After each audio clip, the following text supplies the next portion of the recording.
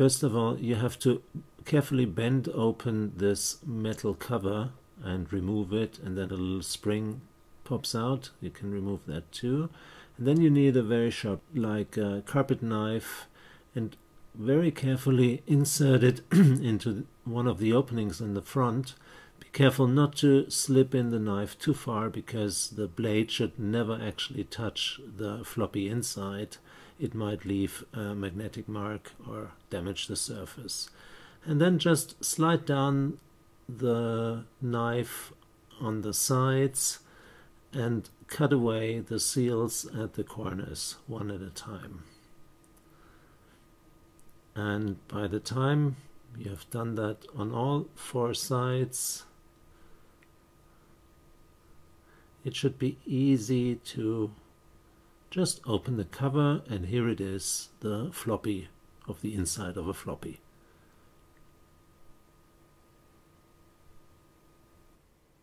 Let me demonstrate how to change the floppy inside the CloudSeal floppy disk Echo. You need a soft surface so you don't damage or scratch the machine.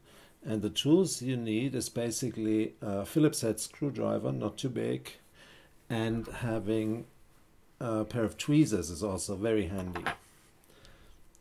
Put the device on the front and remove those 6 housing screws.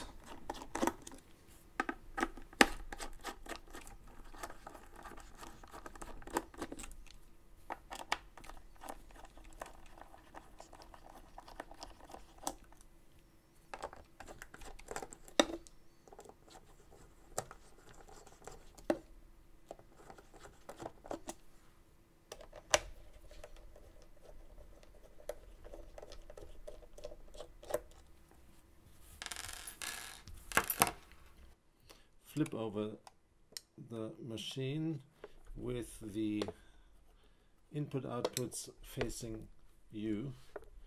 Carefully lift up the lid and flip it over. And it will sit like this.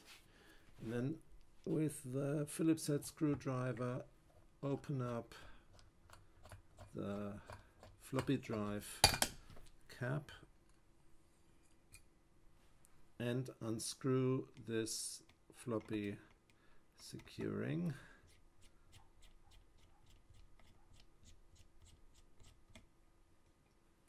And this comes right off.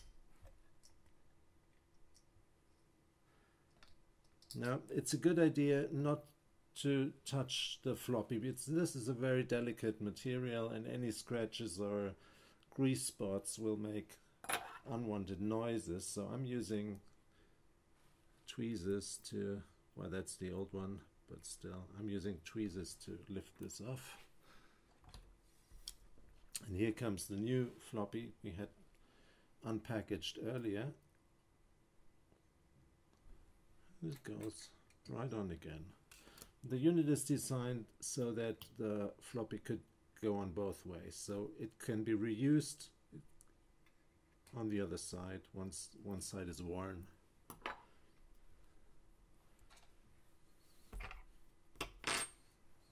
Put back on this little thing.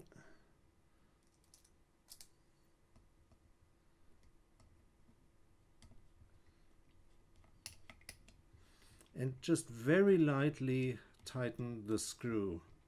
It doesn't need much torque, just a little bit. And same with the lid. It doesn't have to be super tight, just a light twist. And then put it back down. You have to fiddle a little bit maybe to slide it in. And put back the housing screws, and then you're done, and the floppy Echo is operational again.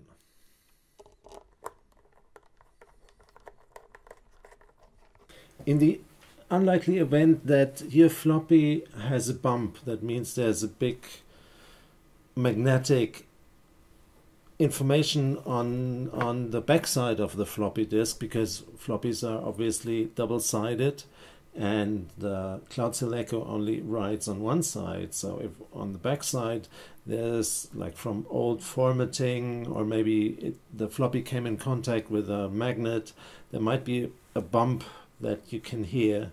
And in order to get rid of that bump, we provide you with this little high-tech floppy deformatting device, and I will show you how to use it. You open the box and open the floppy drive as seen before, and then you have to plug in the power supply. It's no danger, it's only low voltage inside here, and turn on, make it spin, and then carefully with the bottom side, that's where this little silver thing is, slide, go to the center so it just barely touches the surface, and slide outward.